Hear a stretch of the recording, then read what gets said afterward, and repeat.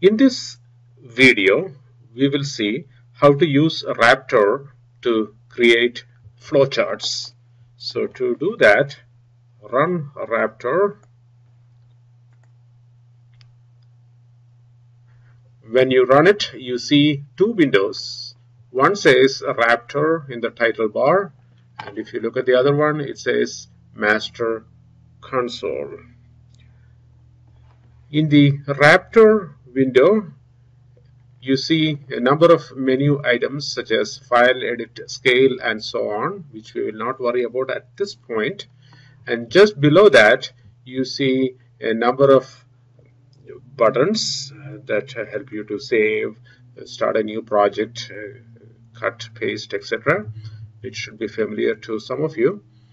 And below that, you see a set of symbols, and to the right of it, you see a pane with just two symbols, start and end. You will be creating your flowcharts in this area between the start and end symbols.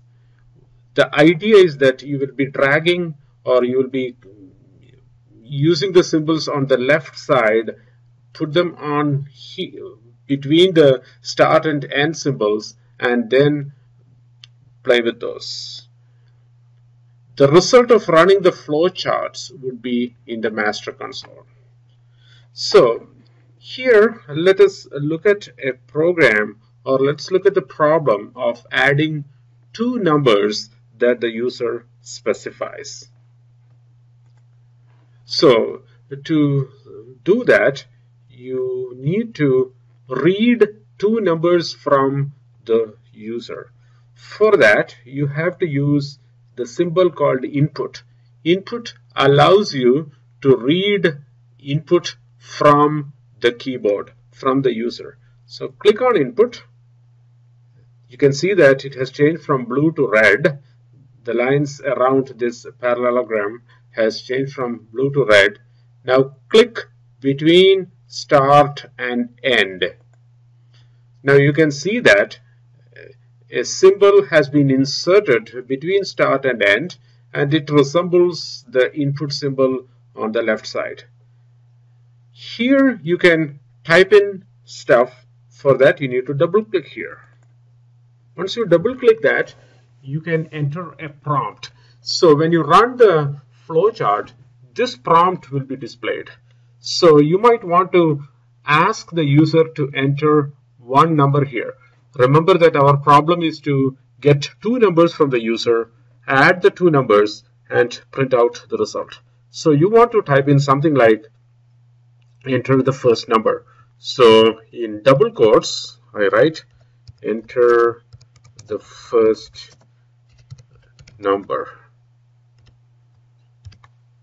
And once this prompt is given, the user should be able to enter a number like, say, 4. And that number has to be captured in what is called a variable. A variable holds a value, and that value can change from time to time. So you can see that here it says enter variable here, and says examples, coins, or board 3,3. So you can enter a variable such as number 1. So number 1 will store the number that the user enters first. Click done, and it says ask me to save the flowchart. So for that, I'm going to say add numbers. That is the name of my flowchart. So click done.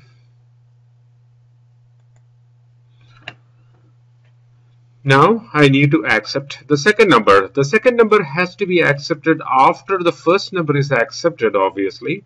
So it has to occur after the first box. This box is the one that accepts the first number, so the second number has to be accepted after that. So you need one more input, and it has to come immediately after the first. So click between these two. Now you, just as we did for the first input, you can double click here and then say enter the second number,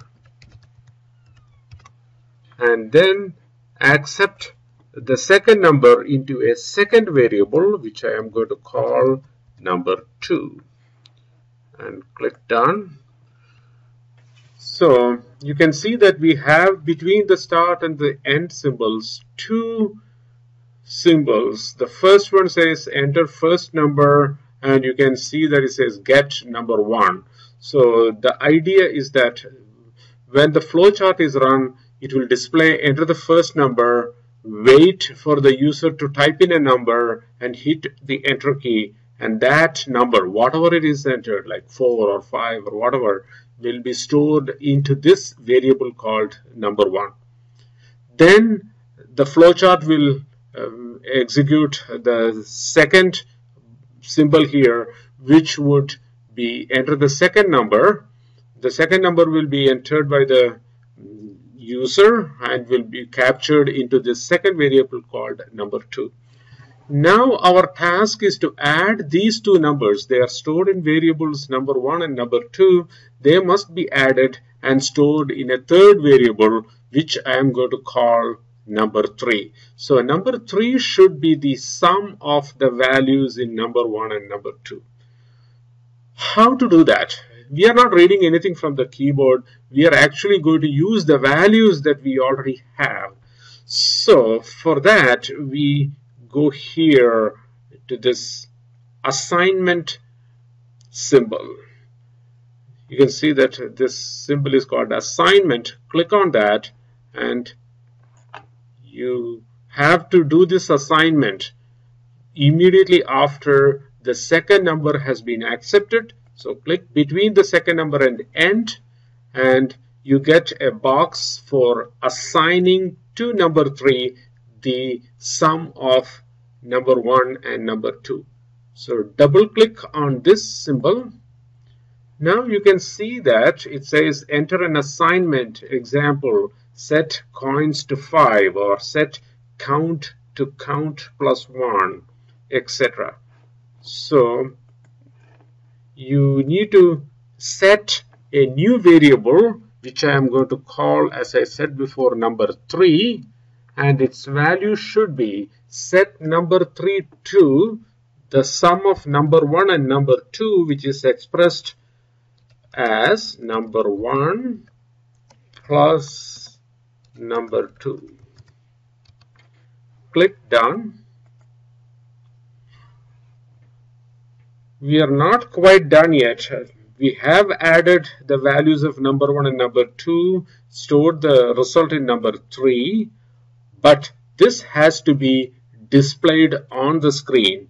So we need another symbol called output. So click on output, which allows you to display values within variables in the program.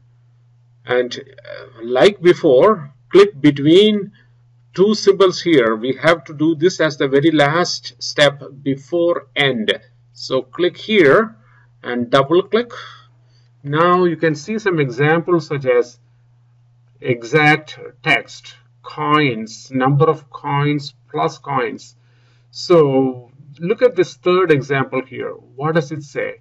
Number of coins is between double quotes, which means this exact string will be printed.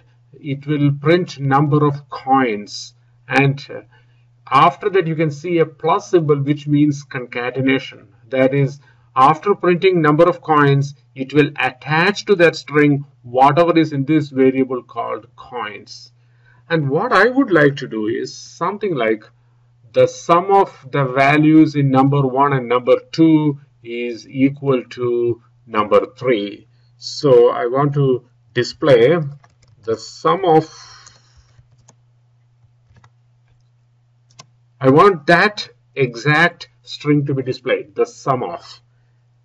I want to attach to that. At this point, I want to say what the value in number 1 is. So number 1. Then I need to concatenate, so put another plus, and then I want to say and, so that if number 1 is say the number 4, this would say the sum of 4, then the word and, which should be followed by the value in number 2. Then you might want to say is perhaps, or equals if you wish, and then you want to display the result which is in number 3. So what will happen here? This will print the sum of followed by the value in number 1. So you'll see the sum of say 4 perhaps. Then you will have and. So you'll see the sum of 4 and followed by number 2, which is let's say 5.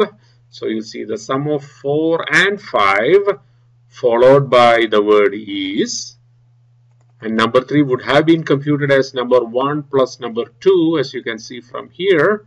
So this would be 9. So you will get the result. The sum of 4 and 5 is 9, for example. So click done here, and your flowchart is complete. You might want to save this again and run it. You can do it by clicking on the run button here. So click it. You can see that the flowchart is running. So it, if you had noticed, it started with start. There was a green outline here. Now it has settled on the second symbol here. Enter first number. You can see that this is prompting, and you can enter the first number, let's say 4. Then click OK. Then it is now on the second or third symbol rather. Here, enter second number, get number 2. Let's enter 5. Click OK. It didn't stop at this point. Number 3 is equal to number 1 plus number 2. So this should have computed 9 and stored 9 into number 3. And you can see that in the master console, it says the sum of 4 and 5 is 9. So that is coming from here. The sum of number 1 and number 2 is 9. So that is the end of the execution. We get the result we want, and that is our first Raptor program.